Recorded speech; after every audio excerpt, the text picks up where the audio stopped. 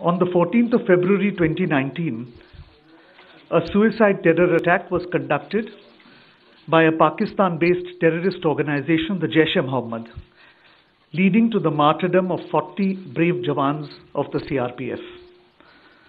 The Jaish-e-Mohammed has been active in Pakistan for the last 2 decades, and it is led by Masood Azhar with its headquarters in Bahawalpur.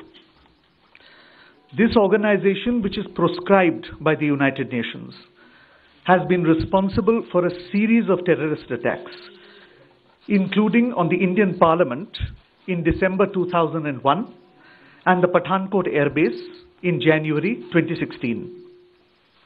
Information regarding the location of training camps in Pakistan and in Pakistan-occupied Jammu and Kashmir has been provided to Pakistan from time to time. Pakistan, however, denies their existence. The existence of such massive training facilities capable of training hundreds of jihadis could not have functioned without the knowledge of the Pakistan authorities. India has been repeatedly urging Pakistan to take action against the Jaish-e-Mohammed to prevent jihadis from being trained and armed inside Pakistan.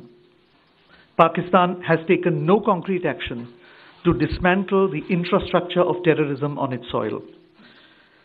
Credible intelligence was received that the Jaish-e-Mohammed was attempting other suicide terror attacks in various parts of the country, and the Fidaiyin jihadis were being trained for this purpose. In the face of imminent danger, a preemptive strike became absolutely necessary.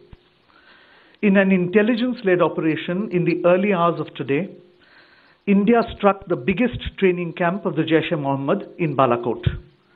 In this operation, a very large number of Jaish-e-Mohammed terrorists, trainers, senior commanders, and groups of jihadis who were being trained for Fidaiyin action were eliminated.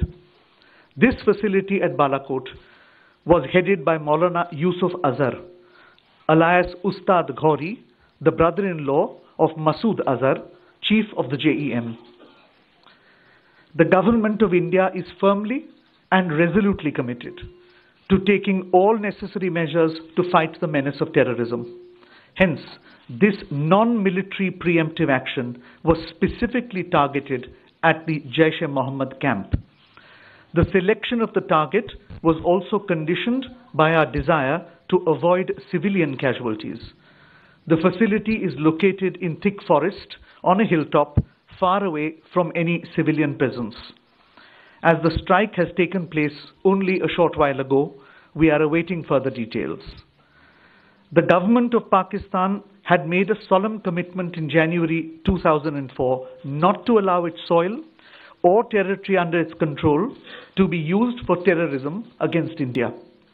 We expect that Pakistan lives up to its public commitment and takes follow-up action to dismantle all JEM and other camps and hold the terrorists accountable for their actions.